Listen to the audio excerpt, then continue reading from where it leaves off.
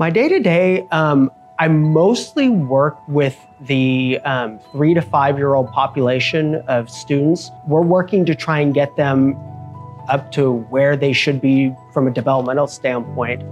My day-to-day does vary, which is one of the things I like about being a school psychologist. One of the best parts of my day is when I get to talk to my coworkers and be like, oh, okay, what did you think of this kid? And what are we going to do? And do you think we should assess, or do we have a plan? We do a lot of collaboration as school psychologists with the teacher.